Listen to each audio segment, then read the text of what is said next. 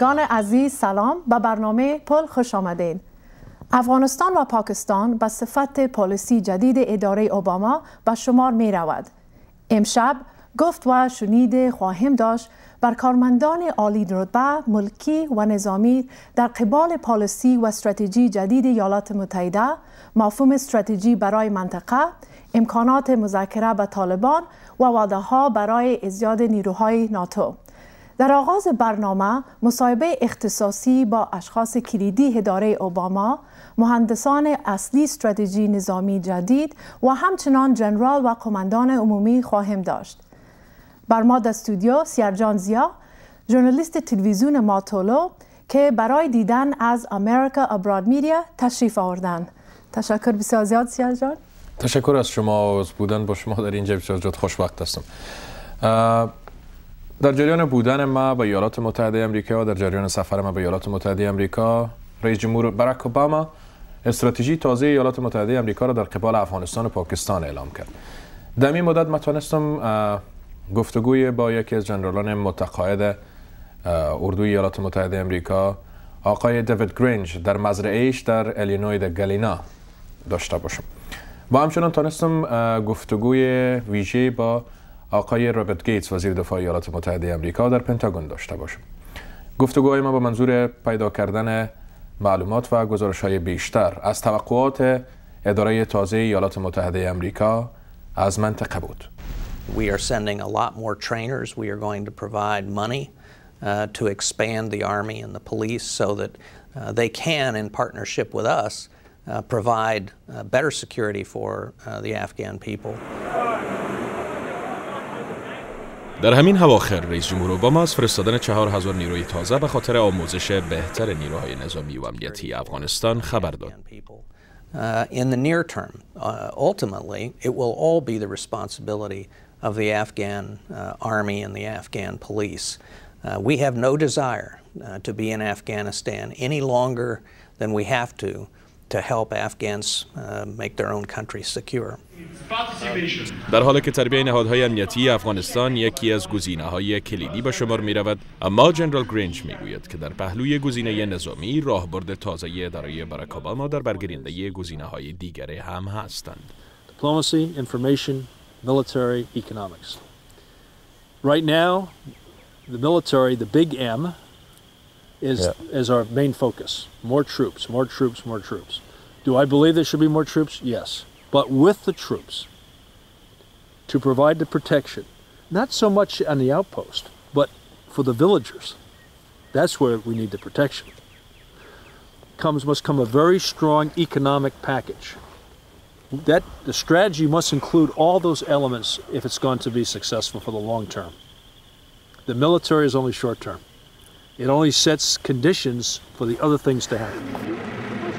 ایجاد اعتماد و باور در میان مردم افغانستان یک جزء مهم دیگر به خاطر کامیابی راهبرد تازه ایالات متحده آمریکا در افغانستان است. Clearly, we want the Afghan people to trust us and to trust our coalition partners, that we are there to help them, not for purposes of our own, other than the same purpose that the Afghan people have, which is for Afghanistan not to be a safe haven for terrorists who kill them and want to kill us. And so we need to build the trust that we are in this together, that we are partners, and that we have no objectives in Afghanistan other than helping the Afghan people secure their own country. رابرت گیتس، وزیر دفاع ایالات متحده آمریکا، بر اهمیت و حساسیت همکاری‌های پاکستان در راهبرد منطقه‌ای به خاطر ریشه‌کن ساختن افراط‌گرایی در آن سوی مرزها تأکید می‌کند. Some of the agreements in the western part of Pakistan are a concern to us. In fact, it was some of those agreements in 2006, 2005, 2006 that we believe led to the increase in the number of violent extremists coming across the border into Afghanistan. They no longer had to worry about Pakistani troops because of the deals that were made under President Musharraf. I think the Pakistani government is coming to understand that what is going on in western Pakistan is as great a danger to the government in Islamabad as it is to Afghanistan. And The Pakistani army has been doing a lot of fighting. A number of thousands of Pakistani soldiers have died in the western part of the country fighting these extremists. And one of our goals in this new strategy is to see how we can improve cooperation between Afghanistan and Pakistan, who have a common interest in getting rid of these extremists. Pakistan is key to the region. Pakistan, as you know, with the tribal areas, it's a very powerful anti-government area along the Afghanistan border. Pakistan is in a very delicate position between the different parts of its own country. Plus it's a nuclear power. It has the problems of India as well. So it's a very difficult situation. So with asking the Pakistani government to do something against terrorists, we must also provide the economic support as well and somehow persuade the people along the border that is a better life. It's a better life, it's a more peaceful life. You cannot just take a military option to do this. So you can't just do Afghanistan without doing Pakistan. They must be done together. It must be a regional approach. And I think that General Petraeus, I think Secretary Gates, I think now our administration is looking at doing that. I just pray that they follow through. اما ایالات متحده امریکا دیگر نظر به گذشته ها مایل به نوشتن یک چک سفید پول برای افغانستان و هم پاکستان نیست. اداره باراک اوباما اعلان کرده است که پس از این از هر دو بازیگران کلیدی در منطقه خواهان جوابگویی صاف و صریح است. Well, clearly we want to make sure that the money we are spending, both in Afghanistan and in Pakistan, is being spent to good effect and to deal with the threats to both countries. And one of the things that is new about the strategy is that we are going to create benchmarks or criteria by which to evaluate the success of the efforts that we are making, the efforts the Afghan government is making in recruiting soldiers to its army and its police, as well as the effectiveness of the Pakistanis in dealing with the problems in their western part. Success one is the people they govern themselves from the local tribal level all the way up to the government of Afghanistan. They have their people are protected, a safe and secure environment. They have a way of life, a market, some type of market, not only to feed themselves but to also trade within the country and across the borders. The will of the people is always the key position. Remember, we lost the will of the people in Vietnam. So I pray that the will of the people of the United States continues to support the people of Afghanistan. و همچنان در جریان سفر ما و بعد از مصاحبه های من رئیس جمهور اوباما توانست که ناتو را به خاطر فرستادن 5000 نیروی بیشتر که 3000 از او به خصوص به خاطر تأمین روند انتخابات افغانستان مأمور خواهند بود به افغانستان آنها را متقاعد بسازه تا 5000 نیروی دیگر به افغانستان بفرستند. مریم جان، تشکر بسیار زیاد سیر جان. بعد از یک وقفه کوتاه بحث خواهیم داشت بالای استراتژی نظامی به باز از تغییرات در قسمت اولویت‌های بودجه. با ما باشید.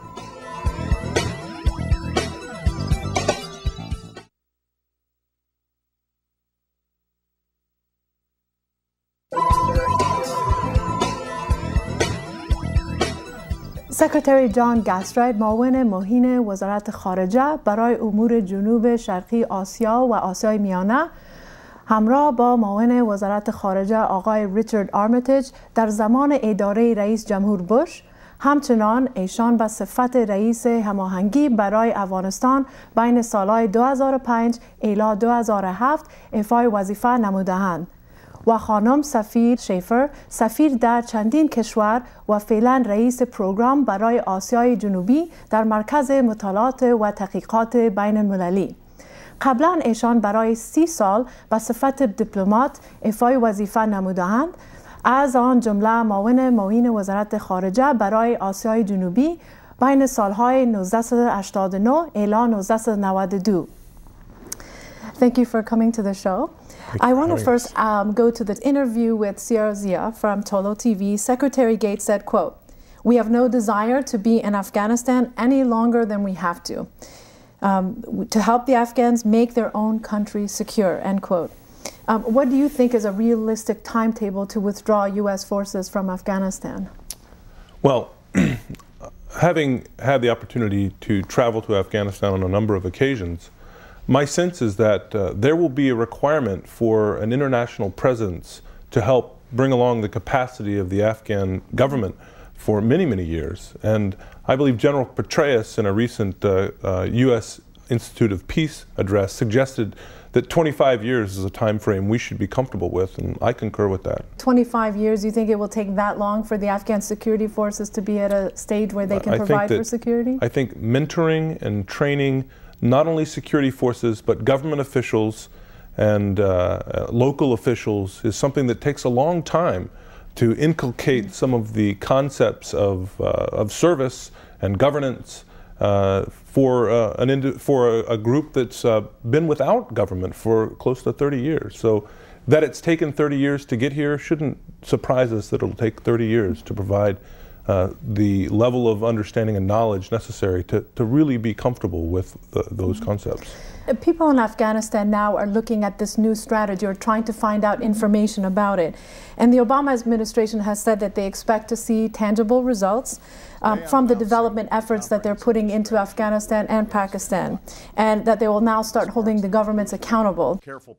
Quoting now from the U.S. plan, this will involve assistance that is geared to strengthening government capacity and the message that assistance will be limited without the achievement of results. How strictly do you think this should be interpreted, especially in light of the capacity issues that there are, in light of the U.S.'s own issues with allocating its foreign assistance? And also, do you believe that the Obama administration will limit military assistance if they don't see these results? I think the Obama administration, or the leadership of the Obama administration, starting with President Obama himself, had decided before he took office that they could not afford a failure in Afghanistan. The Democrats in the U.S. Congress during the days of the George W. Bush administration took that position very clearly. They saw Afghanistan as the good war, the one whose purposes and execution they were, broadly speaking, in accord with, that the United States had to follow through on. Having said that, the test is achieving results, but the test is not necessarily achieving success in a very short time. John speaks of a 25-year requirement for an international presence. Afghanistan has been a peculiarly difficult country for outsiders to influence over many, many years. It's never had a very strong central government. The tension between Kabul and the regions has always been very strong, long before the United States ever thought about being involved. And so I think the administration feels great time pressure to start this process and to have that start be visible. You know, in bringing about this change, of course, there's challenges in Afghanistan, and one of them is corruption. Should the Afghan government be given specific guidelines to meet, you know, to curb corruption in exchange for assistance from the international community? There are countries that have made this transition.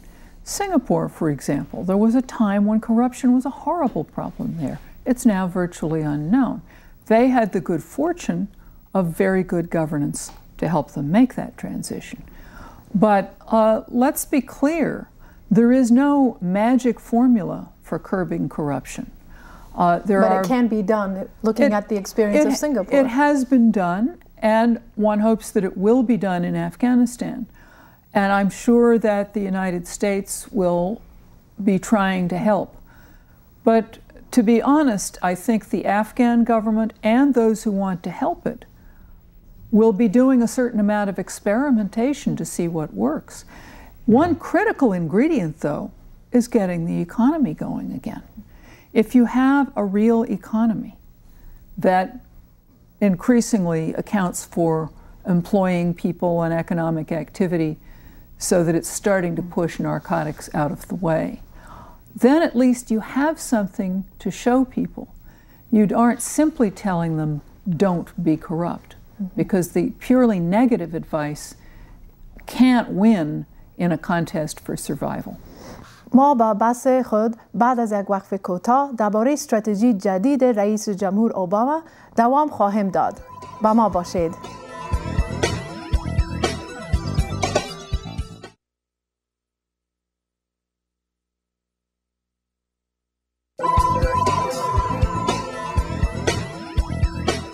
برمیگردیم با آقای سکرتری گسترایت و سفیر خانم شیفر. I want to go back to the issue of negotiating with the Taliban. Secretary of State Clinton recently said that Taliban members in Afghanistan who, quote, abandon extremism must be granted an honorable form of reconciliation. And Secretary Gates told the Tolo TV journalist Teresita that some Taliban fighters, they're not really ideologically committed and they could be persuaded, to drop their weapons. Some of the Taliban groups have said that they will not. For example, Taliban commander Sirajuddin Haqqani said there's no such thing as a moderate Taliban. Who do you think is right? Is there such thing as a moderate Taliban that the U.S. can actually negotiate with? Well, first of all, I think our goal in Afghanistan was never to kill all the insurgents. Our goal is to get those who are opposed to the government of Afghanistan, the elected government of Afghanistan, to join that process. It's not surprising to me that the leadership of the Taliban is suggesting that there's no moderate individuals who might be part of their cause for one reason or another. They're trying to bolster their ranks, but there's been a reconciliation program in Afghanistan since 2002. And my sense is that this new strategy will provide additional resources to make that a more effective pillar to our strategy. And I'm absolutely confident that there will be those who lay down their arms. What about this issue of transitional justice, that if you allow people to come in who were previously causing harm to others, then what kind of message does that send to the people to actually follow the laws? I think you have to look at this in a larger framework. The Taliban have been active in Afghanistan since at least 1994. They were in charge of the government for a while, then they were exiled, and then they were back to being insurgents. I think that when you look at countries that have successfully come out of a civil war situation, which is the case with Afghanistan, in many cases you find that there has been some mechanism for bringing the insurgents out of the cold. This has certainly been the case in Northern Ireland. It has certainly been the case in South Africa. Afghanistan is different from those places, but the fundamental problem is still, how do the Afghans live together peacefully? And it's not up to the United States to decide who is inside and outside this process. The real test is, are you willing to make it a political process and to live with the political results? As long as it's a war, you're going to be treated as if it were a war. If you can make it a political process, then maybe you can have an ending with better results for everyone. I want to move to the issue of Pakistan. Both of you have experience with portfolios covering both Afghanistan and Pakistan. We heard Secretary Gates on the tape say that the Pakistani government is beginning to understand that what's going on in Western Pakistan can affect Pakistan as negatively as it can affect, neighboring Afghanistan.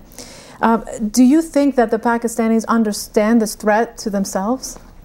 There were record numbers of political killings in Pakistan in 2008. There was a new record set in 2009. Suicide bombings have become a very frequent occurrence. Much of the suicide bombing has been aimed at the military. So the government should have responded instantly, forcefully, and cleverly. I don't actually think that it has. The Pakistani government. I think there is considerable awareness that this phenomenon of suicide bombings and extremism, not just in the tribal areas but in the settled areas of Pakistan, is very dangerous. I do not think there's a consensus on how to deal with it. And what about this, kind of severe deficit of trust between Afghanistan and Pakistan? Do you think that these trilateral summits with Afghanistan, Pakistan, and the U.S. can help address that? Absolutely. I think it's a wise course of action. And I think that the more of such arrangements at every level, not just at senior levels, but at the brigade level, the tactical level, there's a tripartite commission that takes place on the border. If there are similar arrangements that can be cobbled together to deal with economic issues, the more contact that can be manufactured between the three, the better, and so I certainly support it. I want to go to the issue of NATO, having its 60th anniversary, and of course Afghanistan was a priority item on the agenda. President Obama said, quote, We want to do everything that we can to encourage and promote the rule of law, human rights, the education of women and girls in Afghanistan, economic development, and infrastructure development.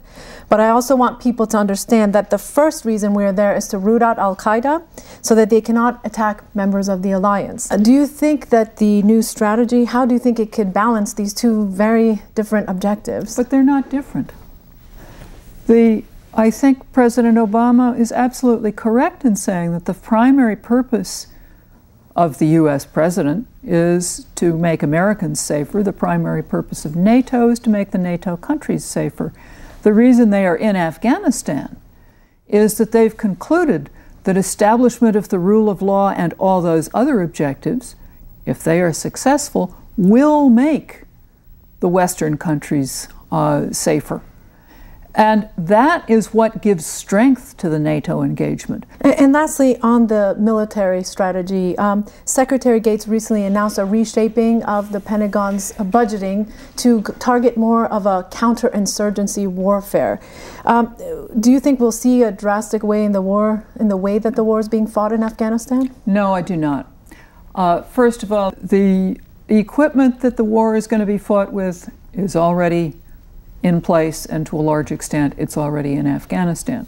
The level of troops will go up. The military strategy and the military tactics are going to be adapted to the circumstances as they change.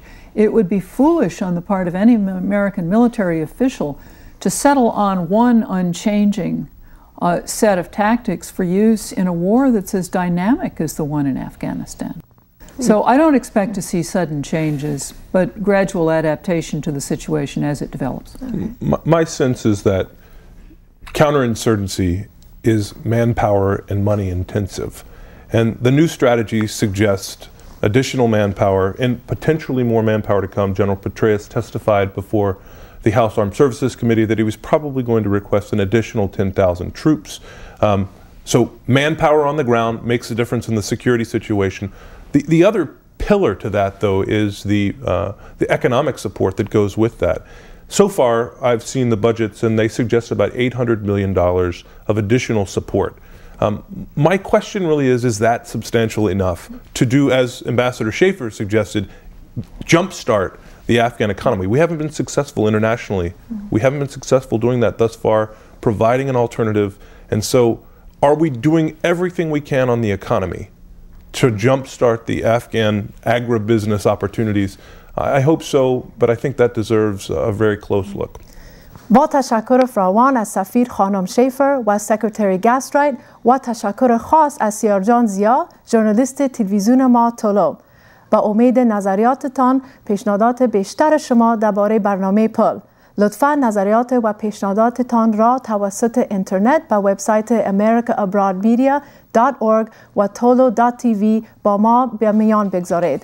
با امید دیدار شما دوستان به برنامه بعدی پل، خدا یار و نگهدار شما.